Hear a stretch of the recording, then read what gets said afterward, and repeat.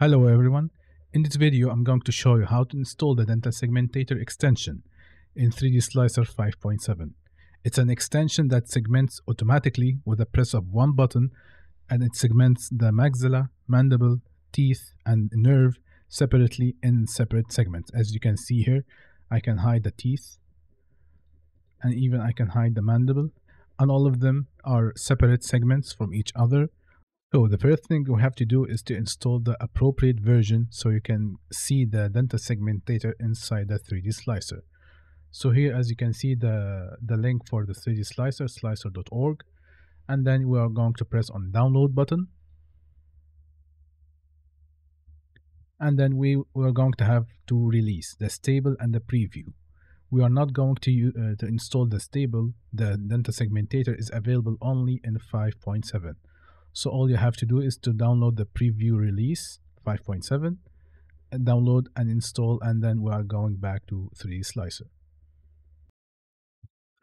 For Blender for dental users, we are going to use a specific version of 5.7 3D Slicer.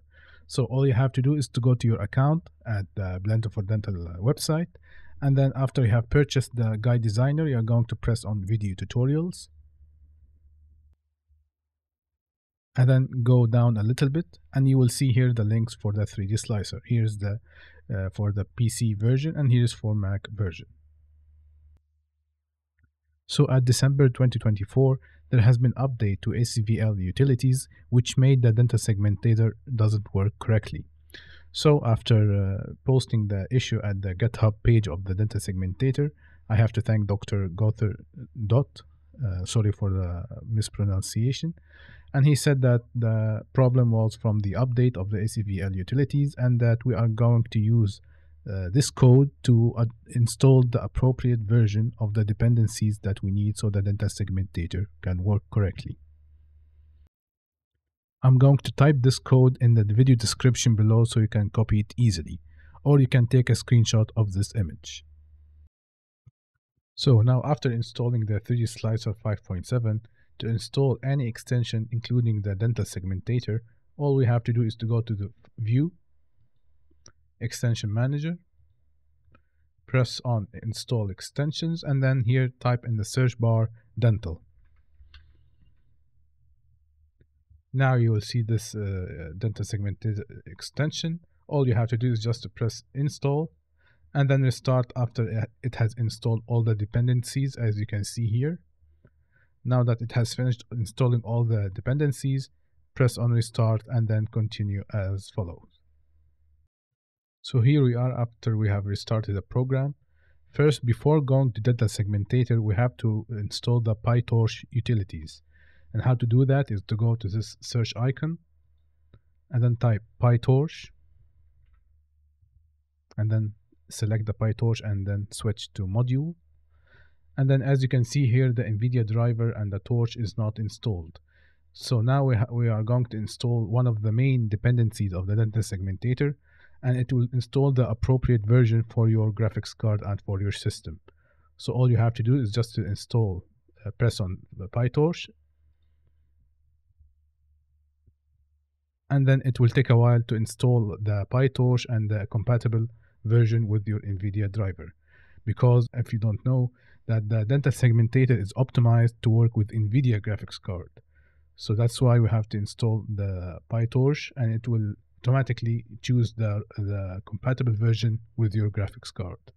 It's going to take a while, and then I'm going just to pause the video until I will show you that it has installed here with all the drivers and dependencies has been installed. Now the PyTorch has finished installing the dependencies and the correct version for your computer.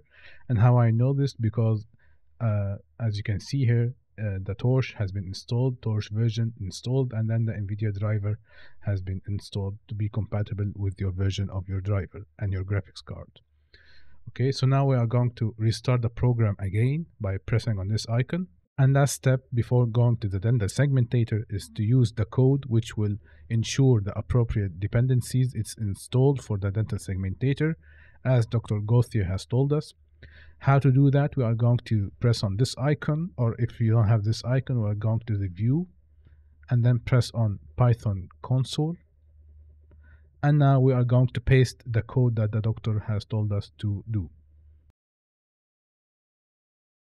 I will add this code to the video description and also as an overlay over this video.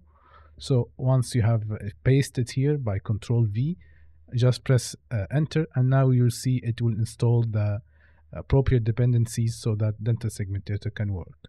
It will also take a while, so just wait for it until there is no any movement in the code, and it will show you now it has finished all the dependencies that it needed. So now for safety, I'm going to close the program and open it again. So now after closing and opening the program again, I'm going to import any DICOM that I have.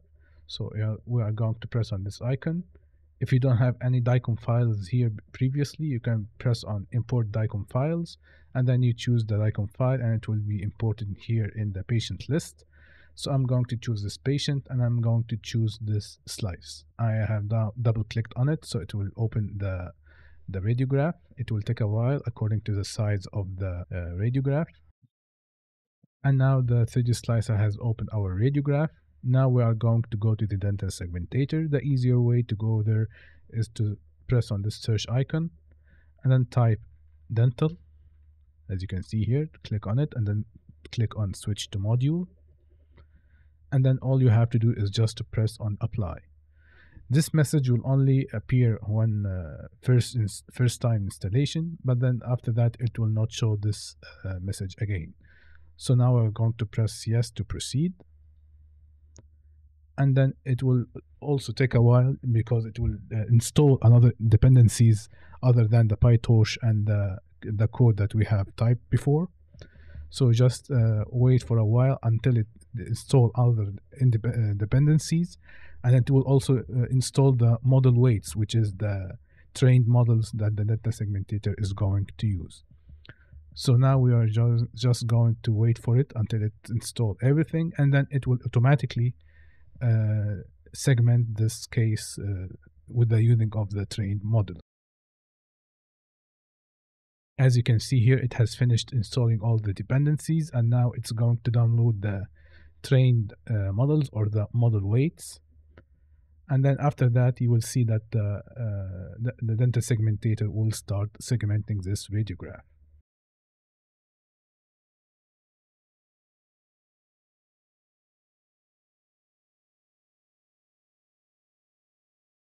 And now it has finished installing or downloading the model weights, and now it will begin segmenting this radiograph.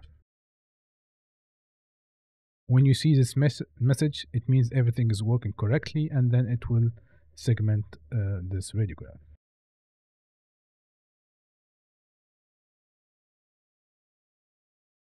And now it's doing the segmentation, as you can see here.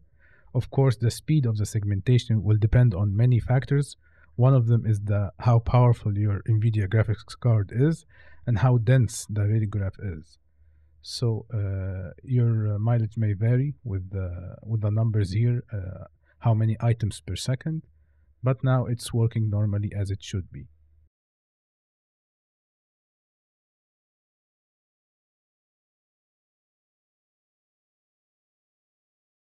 And now it's just finishing and cleaning all the scatter and everything excess in the radiograph.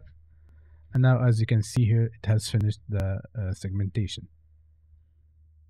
Now it has segmented the skull and the mandible separately, and also the teeth, and it also segments the socket inside the teeth, so you can have the holes inside the maxilla and mandible where the teeth have been. And now the DentalSegmentator has finished the segmentation. And that concludes the end of this video. I hope you liked this video and thank you for watching. And you can see my other videos by clicking on the video cards that are available now.